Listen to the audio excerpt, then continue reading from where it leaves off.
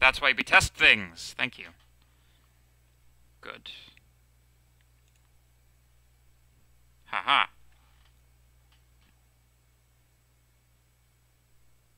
Yes. The thing the joke that I said is that my piano is way too out of tune.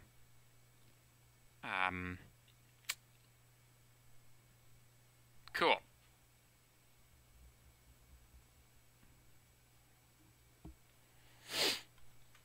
Okie dokie.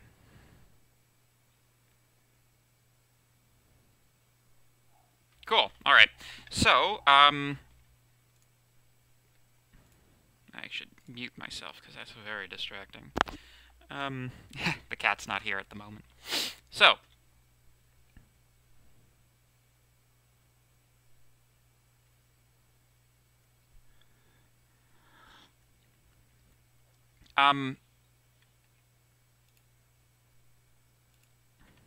there we go. So, hi everybody, welcome. Today we're gonna talk about a bunch of stuff related to getting on with the course, etc. However, there are some bookkeeping, house cleaning items that we need to talk about prior to getting on with the stream. So, with respect to the announcements that I made on Friday, turns out that I had not set up sufficient amounts of protection on the channel to prevent some nasty degrees of trolling that was happening, and I just want you guys to know that we are now taking active countermeasures. Let me just bring this up on my phone, because that's always a thing I do.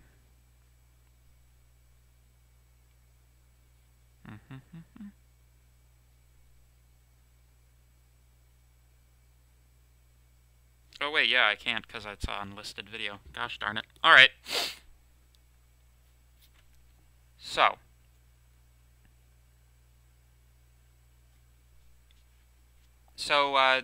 essentially, the way that I am thinking about it currently is this. If you imagine the streams as being like a body, like a human body, then you can think of these trolls as being infections in that body. They're nasty, and, you know, we have the power. I could send myself the link, that's true.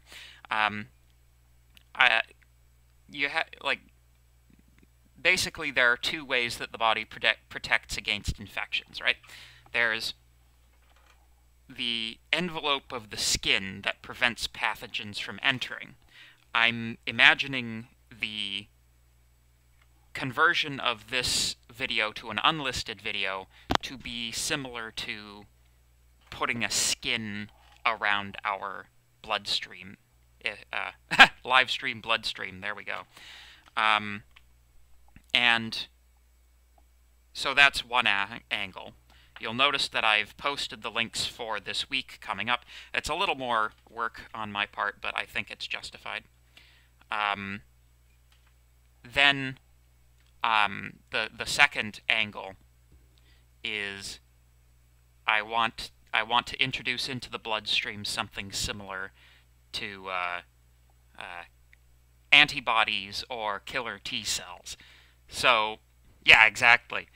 The idea is that by having a few of you guys appointed as moderators, you guys can, you know, the moderators can do the work that I have been previously forced to do, which is kind of, you know, it's difficult for me to be able to stay on top of moderating the chat and actually doing the thing that I'm here to do at the same time, you know, which is teach you guys how to do stuff. So, with respect to the ability of the chat to police itself, we have a few mods who have been appointed for this stream. I think we probably have enough. 3 is probably enough. So if anybody who is currently a mod doesn't want to be a mod anymore, then please, let me know and I'll demote you and promote someone else, I guess. But yeah. Yeah, so once the videos have been recorded, I will upload them as public videos. It's just I'm not even necessarily concerned about chatting or trolling that goes on in the comments. All I'm really interested is keeping the live chat relatively clean because people actually use that as an interactive learning device. So there you go. So mods, these are your instructions as white blood cells in our bloodstream live stream. Use your best judgment, right? You know when people are trolling and when they're not. Normally, if somebody's posting successive messages that are unrelated, i.e. spamming, that's an offense. If you see anybody, especially if somebody is starting to say anything abusive or, being nasty to anybody else in the chat, there you go. No, there are no TAs in the lecture so far as I'm aware. That's also bannable. So just, I'm relying on you to keep the bloodstream live stream free of infection. Yes. So, yeah. And there is, I hope that you guys, we all know the difference between someone who is spamming and someone who's actually, having legit questions, right? But, yeah, anyway. So that's the situation with that. I'm hoping that these measures are sufficient to keep the trolls down. This was not an issue in this live stream. I should specify. This was an issue that happened in my other live stream for the second year class that I'm teaching, and I am, I imagine that if they've hit one video on my channel, they'll probably be inclined to hit more of them, just because it's, I don't know, this is how they get their kicks. So, yeah, it's not wise to implement these measures on one half of my videos and not the other. Let's put it that way. So yeah, hopefully, now that we are a slightly more insulated community, we will not have the same types of issues that we had last week. Yep, generally speaking. So we are still on lecture notes number 1. We will probably be moving to lecture note. I think we got 2 more days left in it, and then we'll be on to topic 2. I'll try to motor, because, we need to pick up the pace for you guys to have enough background to be able to do the assignments, etc. Although assignment 1 is pretty lightweight. You should be able to figure that one out without even having seen any lectures, as long as you've done basic math. So yeah, boop-a-doop-a-doop. Cool. So the reason that this would be not working, these measures that have been leveled against the stream, is if in fact the troll or trolls, I think it was like 1 or 2 people, even though it was like 5 or 6 accounts that was doing it. If the troll or trollers are actually in the class, then posting the link on Avenue won't actually do anything.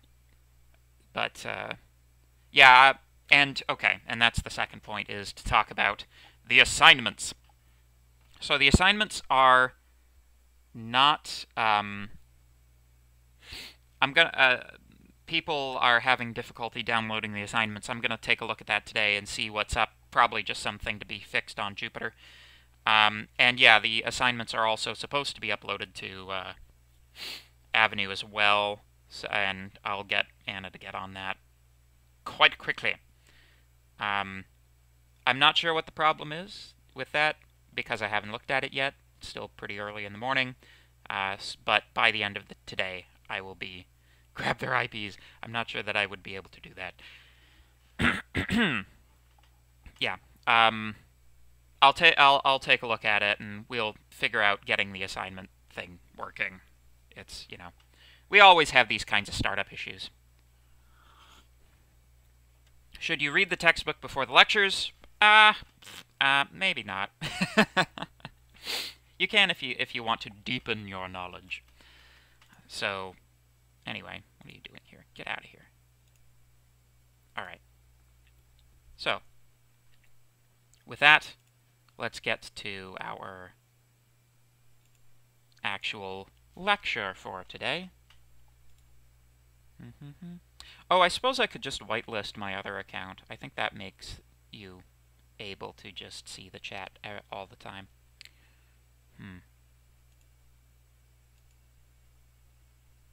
How about we do this? Something like that. And then... Really? That's a long time to download a frickin'... Alright. Oh, why do I even now need to download it? I have it local. Well... Good God. Alright, let me see what slide we were on anyway. Did the stamp one.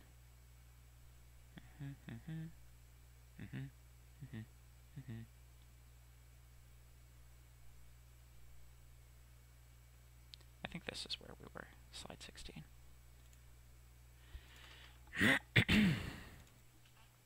Okay.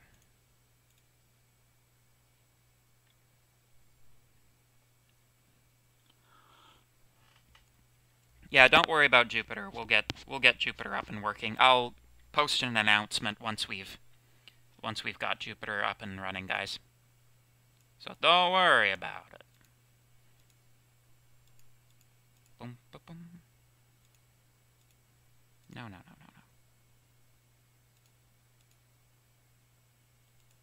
View. Is it here? Yeah. Fit page. There we go. There we go. All right.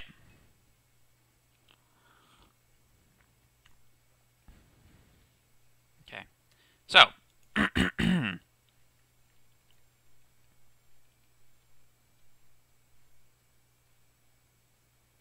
16.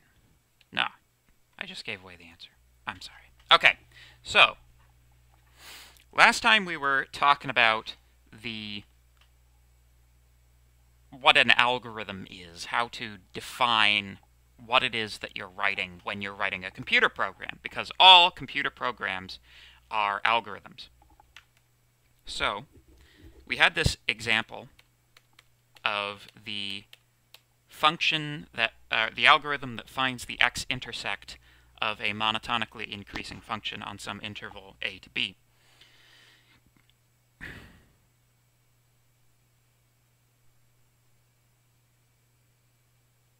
Yes, just, yeah, about the assignment, just chill, we'll get it sorted, okay? So, with respect to this, with respect to the x-intercept function, there's a question that we might ask ourselves. Given that we have this concept of epsilon, and given that this algorithm will always only give us a range around which, or inside of which the x-intercept might exist, is it possible to compute the exact x-intercept by taking epsilon is equal to 0? Normally, I would quiz you guys on this, but since I've already revealed the answer several times, the answer is no. If a and b are rational and the x-intercept is irrational, then it will never be reached. So the idea is,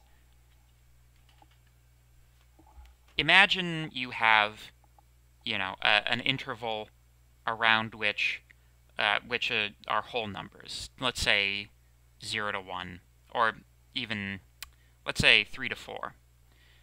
every single step of this algorithm will divide that it will move in by half of that range, right?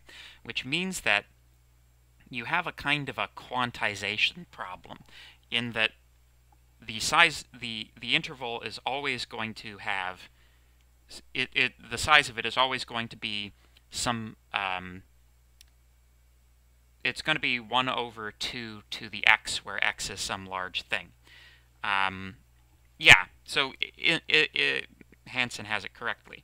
This algorithm will try to compute this forever if you set epsilon equal to 0. And there's also this thing in computers where computers have some smallest number that they can represent. Computers do not present infinite precision when it comes to the representation of numbers. There is a smallest number that you can represent inside of a computer. And basically what happens, it's kind of like electron charge from physics. You know, electrons have some fixed charge, so all charges in the universe are some multiple of the fixed electron charge. This is roughly the same idea. So if you're, yeah, the computer epsilon. So if you have a x-intersect which is not exactly some multiple of the computer epsilon, then you'll never hit it. You'll just sort of bounce between two values forever. So the point of this question is to understand that there are limits to computation. So yes, fundamentally what you're doing is you're trying to emulate the functionality of an analog system with a digital system. Digital systems are discrete systems, but analog continuous mathematics cannot be perfectly expressed in digital electronics. We can do reasonably well with it.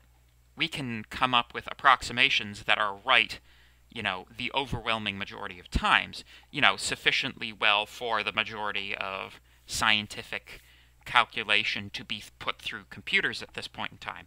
However, it is important to understand that there are limitations. So, there you go. So let's talk about flowcharts.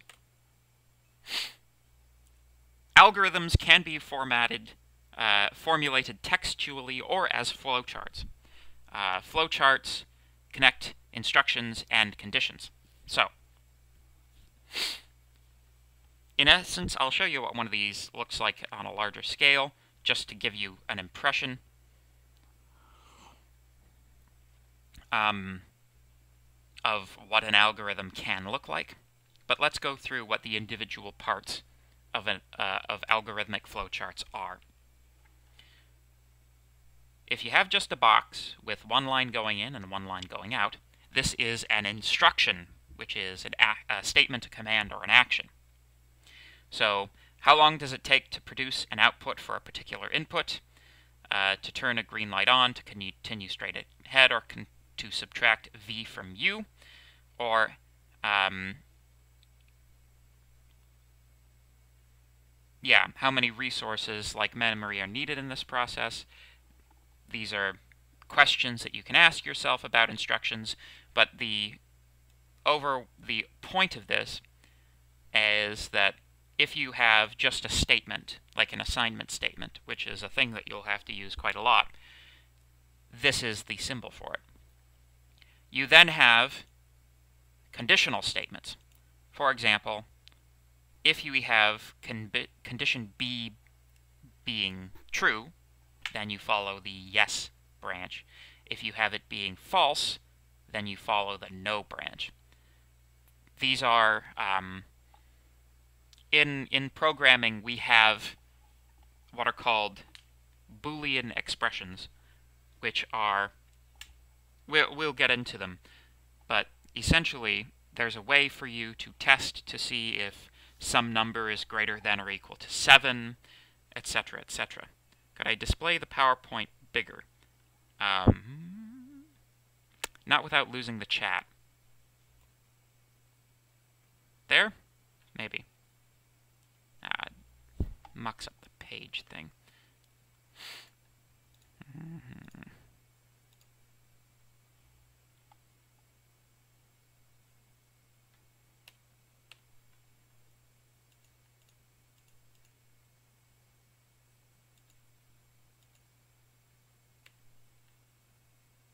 Cool.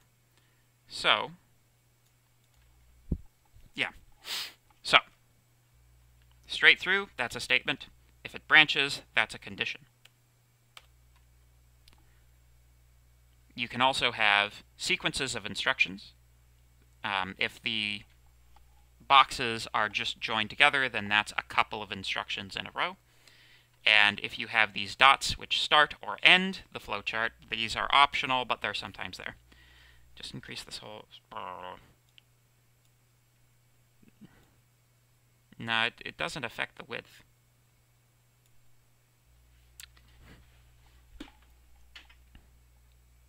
A and B in these boxes, or S and T, these are just stand-ins for some expression or some statement.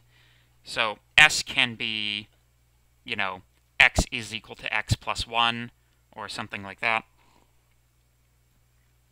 But yeah, we're going to get into it. So with respect to more advanced control flow concepts, we have a few different types. So in programming, there are essentially two main types of control flow concepts that it's necessary for you to get. If you don't understand, if you don't have a working knowledge of these two main categories of constructs, you should probably study this specifically. Try hovering mouse over the corner.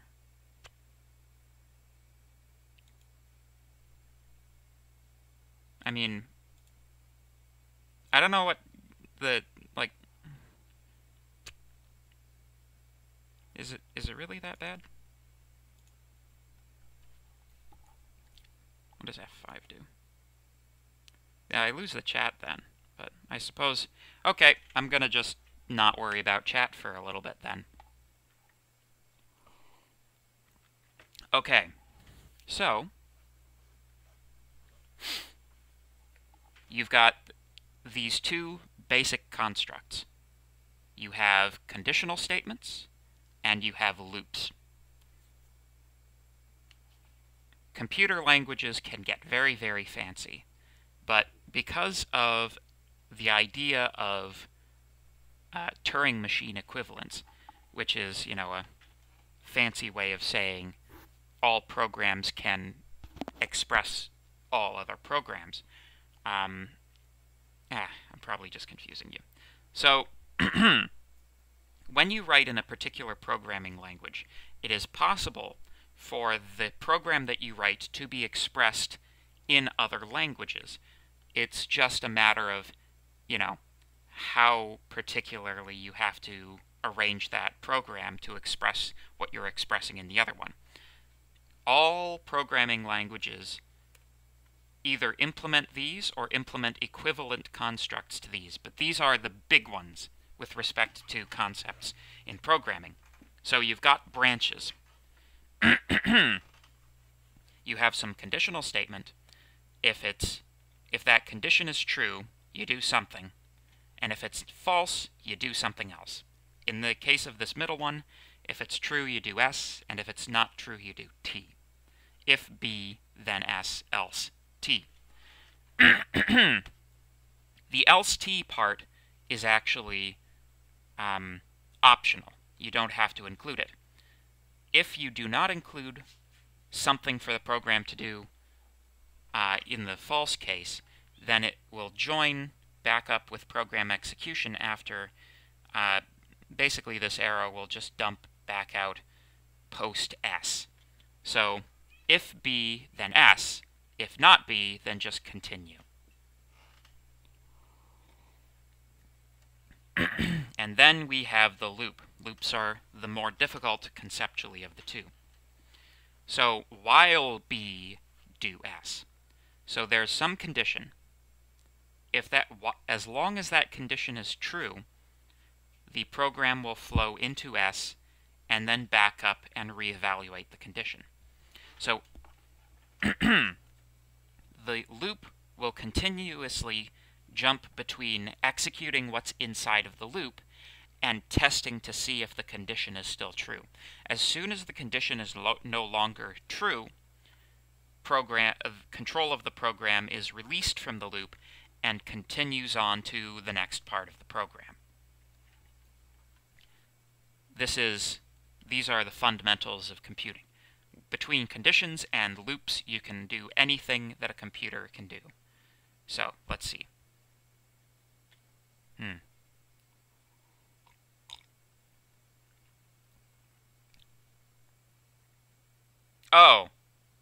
Oh, yeah, no, yeah. No, this isn't part of my desktop. This is like a overlay on, yeah. Sorry, guys. So, so this is all true. Why don't we, at this point in time, actually write some programs that will do some stuff? That'll be fun, right? So, let me see here.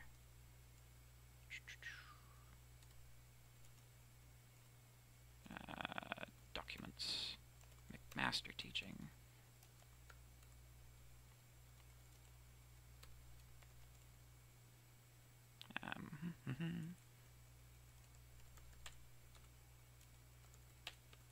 So,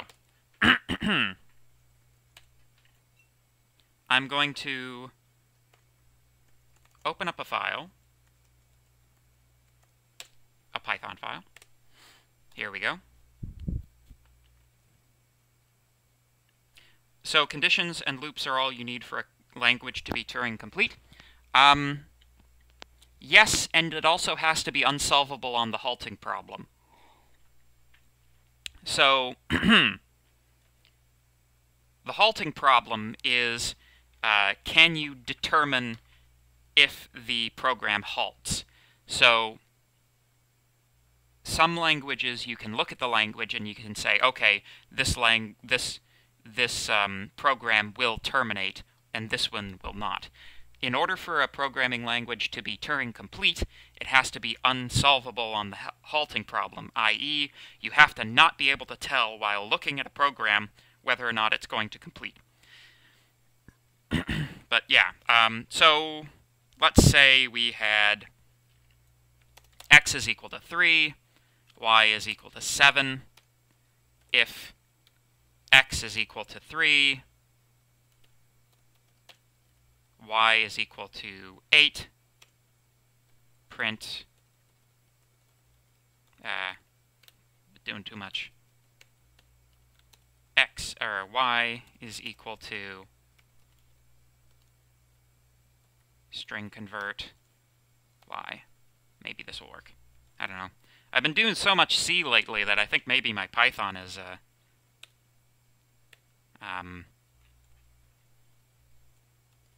slipping a bit. So, in order to execute, yeah, welcome to Linux indeed. In order to execute a Python file from a bash prompt, all you have to do is type python3 and the name of the Python file. There you go. So y is equal to 8. That's because, so yeah, else y is equal to hello world. So you can see that what the program is doing is it's evaluating, oh, I didn't save it. It's evaluating what, it's taking a look at x, and it's saying, okay, is x equal to the value specified? In Python, in most programming languages, one equal sign is assignment, so x becomes 1, y becomes 7, and double equals means test for equality. Yes. So you can see that that is, the outcome, what the value of y is dependent on what the value of x is. This is the example of a conditional. No, you don't have to define types in Python, for those of you who are used to other programming languages. Python is dynamically typed, so any variable can hold anything. You can even drop a string in there, and it won't complain at you. If true also works, yes. You can, of course, put a Boolean literal into an if condition. I'm not sure why you would want to, though, because that would just make the if condition always execute one branch and never the others, in which case why even have the condition in the first place. Yeah, and the other interesting thing about Python is that you don't have to do explicit variable declaration. As long as a variable is assigned to before it's used, everything will work. If, for example, I comment out this first instance of x being assigned to, it'll give me a complaint. Yeah, name x is not defined. So you can't test if x is 3 unless x has been actually assigned somewhere. But yeah. So we're going to get into this, but Python is a interpreted rather than a compiled language. So what that means is that you have the Python interpreter process that's running, and you're feeding each of these statements into it one at a time. So it can't actually look through your code ahead of time to see where all the syntax errors are. It'll find a syntax error as it hits that line.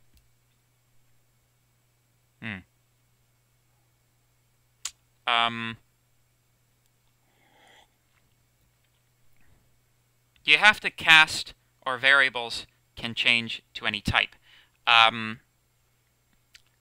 Generally speaking, casting is a good idea. Sometimes it's not necessary, like going from floats to string. Going from floats to ints. Generally speaking, you don't have to, but definitely you have to if you're expecting if you're expecting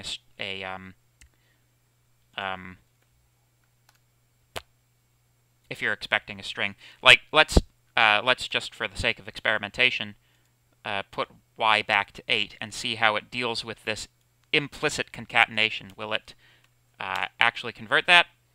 No. So y has to be a string because we're using a string operator on it. This is all going to get... For those of you who are getting a bit lost at this point, that's because right now people who know a little bit of programming are asking a bunch of questions about how Python is different to the programming languages that they're used to. But we're gonna cover all of this in depth in the course of this course. Yeah, if you're converting to or from string, then you have to cast. So this is an example of a conditional statement. Let's do an example of a loop. So let's say z is equal to 0, while z is less than 10, z plus equals 1, and print t minus there, string conversion there, but though print blast off.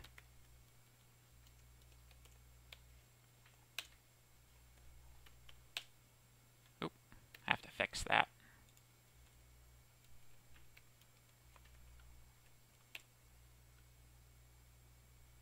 So, oh, I meant it to be a countdown.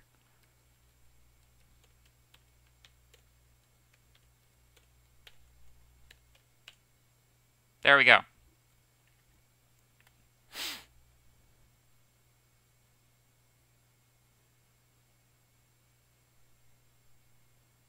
So do we need a debugger to find error in code, as Python is an interpreter and gets executed line by line? You don't need a debugger. Debuggers can be helpful. Okay. So a string means a string of characters. So this is a string. Anything that's in quotes is a string. This is the this is what it's known as in computer speak. So hello world, this is a string. A string is a specific type of data that we will be manipulating in programs. So basically, the computer recognizes a difference between numerical data and data that's encoded in characters. There's a difference between the number 13 and the string 13, right? Those are not the same thing. Yeah, so we're going to get into it when we talked about data types, but that's yeah. You can think of it as a sentence. I prefer to think of it as characters. But yeah, this line as well means z is equal to z minus 1. It's programmer's shorthand. Yes, you do need to convert z to a string, otherwise you'll get a compiler error. Can you use parentheses to make it more readable? Of course you can.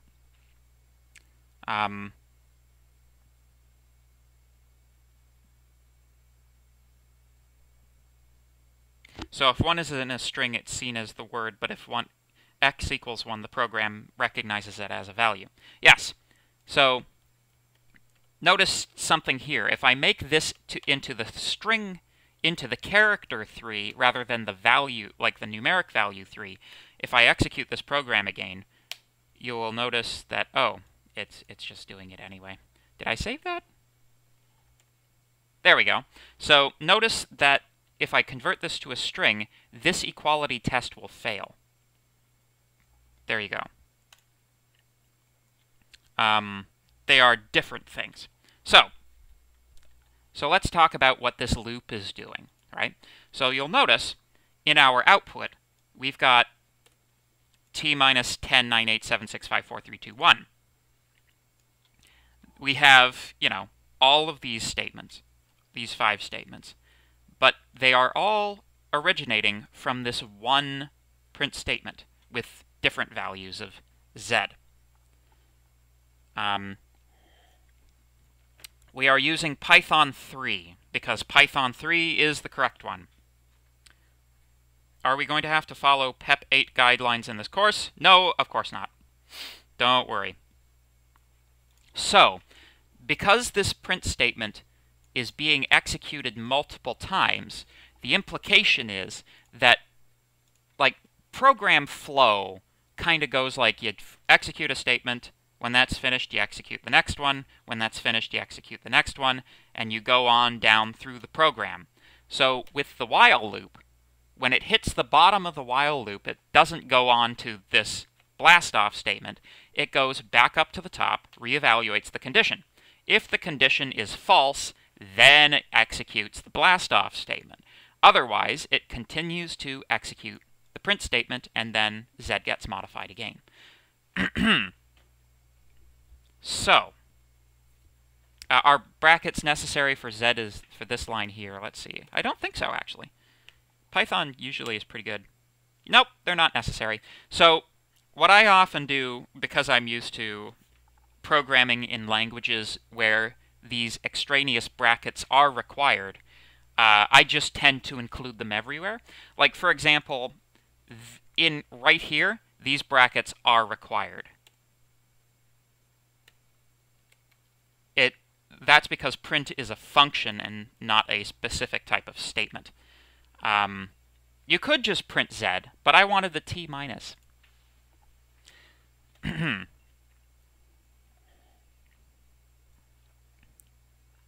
So the purpose of the loop is to be able to execute things repeatedly.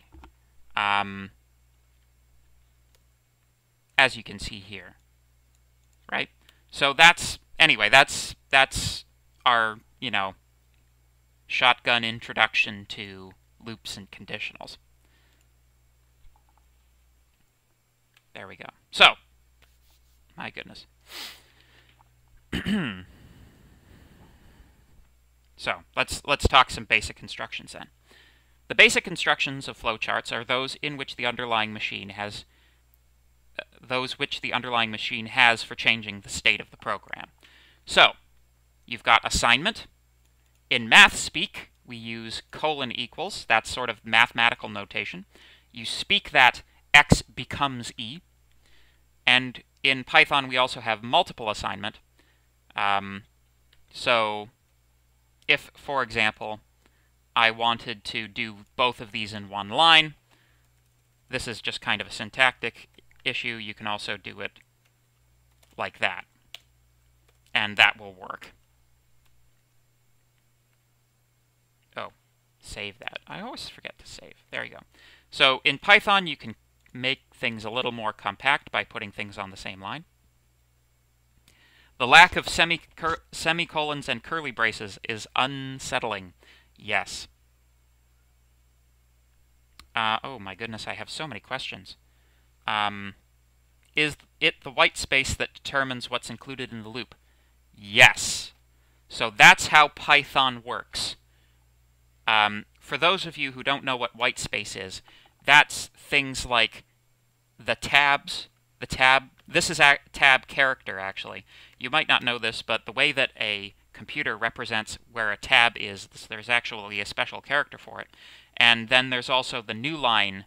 So where you put your tabs and your new lines actually determines the program's structure in Python. So white space is important. It's very important to know. Although, again, we have a slide on this later. We don't need to use string when we put z is minus equals 1. No, because we're saving z as a numeric value.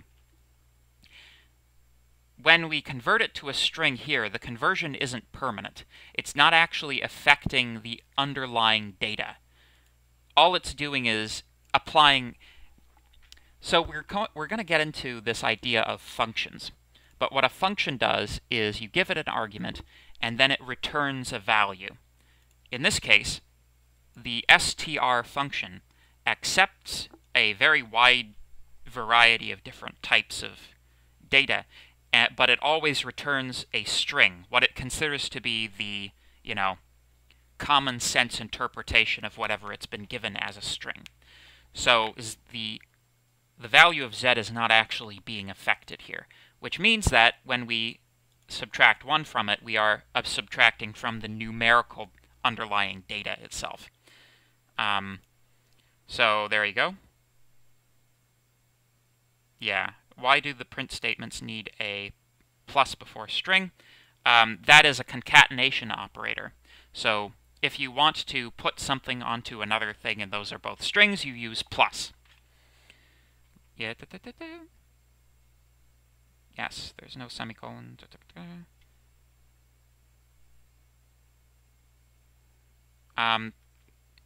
Don't use double equals inside of an assignment statement. Line 12, was it? I missed, so this one. This is shorthand for z is equal to z minus 1. So that just means take whatever z is and subtract 1 from it. And then put it back in z.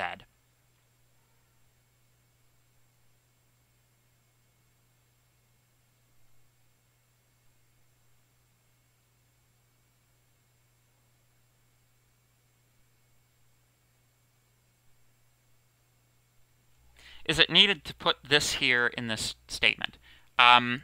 If I'm doing it like this, yes. If all I'm doing is printing z, print knows automatically to convert whatever I give it to a string automatically.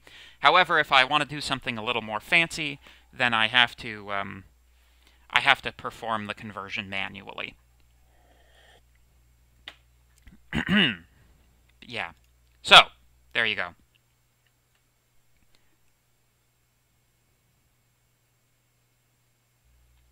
question, would this work? T minus and then a comma. I think that works, yeah. Yeah, that works. So,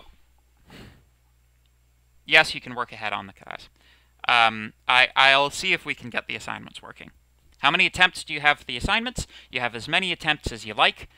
We will take the most recent submission. It's kind of like Price is Right. Close, as close to without going over the submission deadline. Yes, so if you use comma, then you don't have to worry about it's slightly less writing. So we're getting bogged down in the detail a little bit, but that's also, I think, useful to a certain. What? Meow.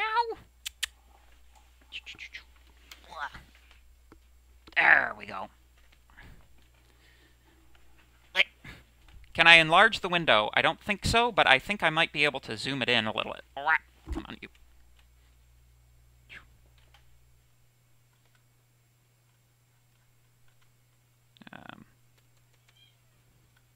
Settings. View.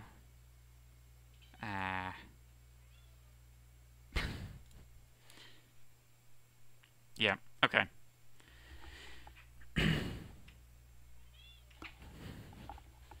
Does it matter if we put the line before or after line 10? Yeah, generally speaking, the order things occur in is important. Everything is greater than Java except Objective-C. Yes. I've never used Objective-C, but I agree. So, a thing that you'll note about programming is that you can write mathematical expressions in them that are very similar to the types of expressions that you'd write in relatively straightforward mathematical notation. And we're going to get into this once we get into the next set of slides, but my goodness. Oh boy, we are going to have to motor. Control plus, yeah, I tried that. Control plus. No! And nobody suggests deleting System32. Nobody do that. That's a thing that'll brick your computer. So, this is a... I got it. Sometimes chat is good, sometimes it's too distracting. This is a flowchart for an algorithm that selects the median, which is the middle number of three numbers. So we come in first to a condition x is less than y. If it is, then we check to see if z is less than x. If it is, then we set the median equal to x. Otherwise, we check to see if z is less than y. If it is, the median becomes z. Otherwise, it becomes y. So this is cool, and we're going to do a program that implements it. So def median, and I know I'm going to get all kinds of more questions about this, but this is how you define a function. If x is less than y, then we do the check to see if z is. If z is less than x, then m is equal to x. Else, if z is less than y, m is equal to z, else m is equal to y. Else, if z is less than x, m is equal to x. Else, if z is less than y, m is equal to y. Else, m is equal to z. And I know I'm going over time, but just give me 2 seconds. Return m. This is the median function. So if I try median on 4, 7, and 19, and I have to actually print the result. Oh my goodness, my C reflexes. There we go. You can see that it has selected 7, which is in fact the middle number, although it doesn't have to be positionally middle as well. It can be the first number, it can be the last number, it doesn't matter. So that's how you put all of these conditionals that you see into actual programming code. I'm going to answer whatever is in the chat, and then I think we'll wrap up for today because it is 10:22, and it's rude of me to keep you guys for more time than, yeah. Yeah, don't do that.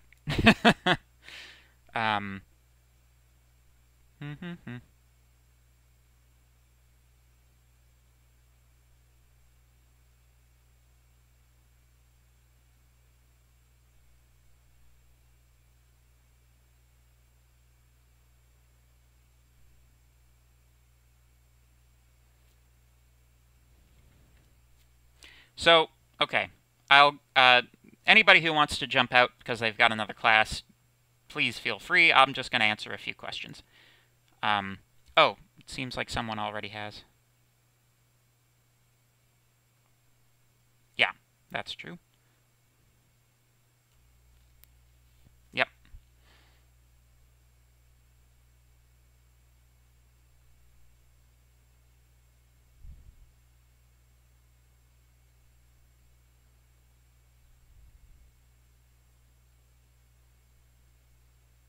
It's not an hour because I didn't, like, I started the stream 10 minutes early, right? So I wasn't, like, there's 10 minutes at the beginning of the lecture that wasn't actually lecture. So, like, the video is going to be an hour long, but, you know. Anyway. Yeah. So, okay. Can you guys want to have this code? I suppose that's reasonable. I will upload this file to Avenue, and you can have it. With respect to desk reference for these flowcharts, I can suggest nothing more simple than just having the slides.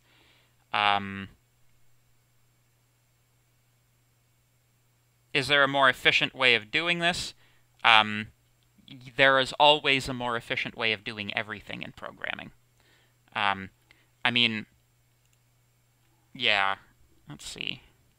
If I were to do def better median x, y, z, max is equal to maximum x, y, z, minimum x, y, z, return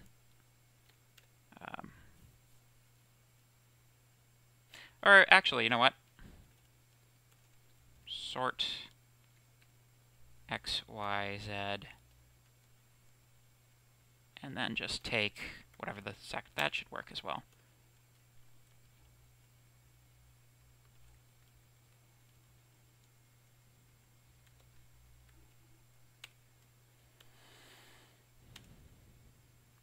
Did I save it?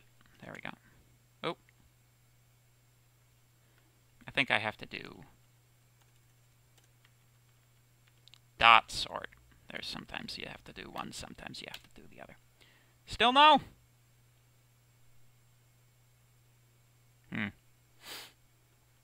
Well, anyway. There's definitely better ways to do everything. Yeah. Are we meant to be taking notes for these lectures, or are the slides enough? I mean, hey, dude, you do you. If you want to take notes of things, then I encourage it. If you think you don't need to, then that's fine too. Switch statements don't exist in Python. Just so you know. Yeah, you can also just use a median function, for sure. The tutorials of this course are on Python. Yes, they are.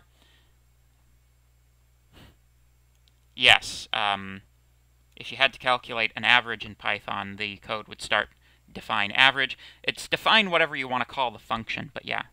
Is it okay to feel a little stressed out right now if you've never coded before? Yes, it's okay to feel a little stressed out because you've been seeing a lot of stuff going on very rapidly that you don't probably have the, mental context to be able to cogitate. But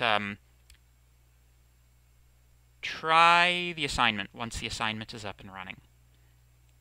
You really kind of just have to get into it.